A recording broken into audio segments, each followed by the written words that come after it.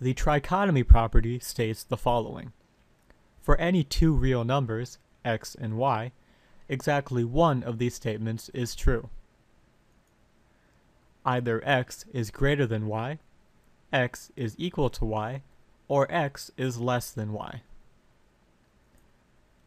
For example, here we have two real numbers, x is equal to 6 and y is equal to 8. The only statement that is true is that x is less than y.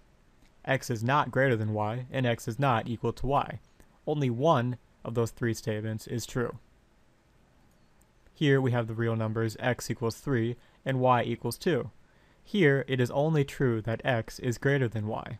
It is not true that x is equal to y, and it is not true that x is less than y. Only one of these statements can be true. In this case, x is greater than y.